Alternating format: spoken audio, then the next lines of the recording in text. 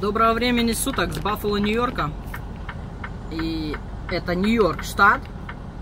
Нью-Йорк, о котором так много говорят по телеку, что он уже вымирает. Но это неправда. Я убедилась сегодня сама. Извините за мое грязное дальнобойное стекло. Я нахожусь в Баффало. Этот город, как я и говорила, очень родной мне. Я побывала с друзьями.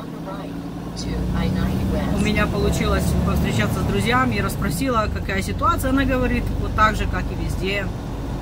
Ничего страшного нету. Да, где-то там люди одевают маски. Кто хочет одевает, кто хочет не одевает. То есть абсолютно нет ничего страшного. Баффало мечется, люди живут, работают. Все же как везде в городах, то есть все нормально. Просто хочу, как сказать, прояснить обстановку. Меня многие спрашивают, мои друзья, родственники, как там в Америке. Уже нас показывают, что Америка вымирает и все. Ну, не вымерла еще, я скажу так. Жизнь продолжается.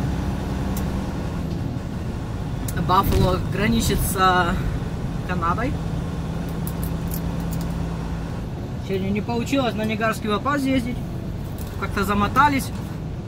Друзья то хотели угостить, то все, показать там свой бизнес туда-сюда. Ну и, короче, время прошло. И уже мне надо было ехать на загрузку.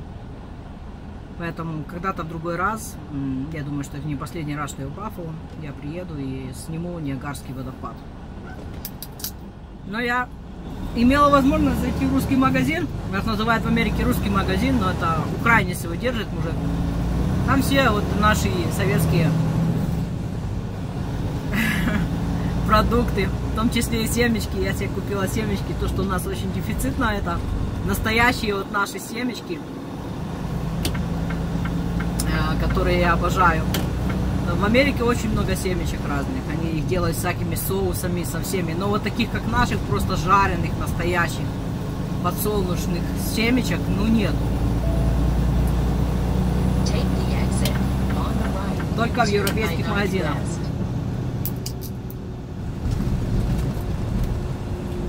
Поэтому как-то так, друзья. Я очень довольна осталась в Баффало. Ну, все-таки проехалась по райончикам там, где я когда-то приехала первый раз. 90-х. Где прошла моя молодость. Так-то, знаете, вот приятно возвратиться. Такое приятное впечатление. Погода же в Баффало, конечно, как всегда, парит. Ужасно парит. Даже, вот, ну, 33 Цельсия, но парилка такая, что вот просто ужас один наш. У меня аж голова разболелась. Еще друзей в машине что-то кондиционер не работал. Ну капец просто. Я уже окна открыла, чтобы немножко воздух, потому что ужасно жарко. Как-то так. Приятное впечатление, с хорошими впечатлениями и добрым настроением. Я еду на Канзас-Сити. Надеюсь, что если по Божьей милости все будет хорошо, я буду там в пятницу.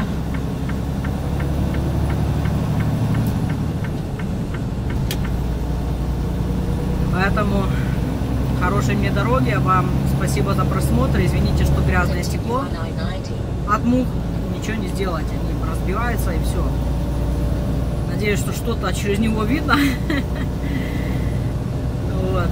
Я вам желаю здоровья, крепкого счастья, всего самого наилучшего. Пусть хранит вас Бог на ваших дорогах жизни. И я обязательно к вам вернусь в других роликах.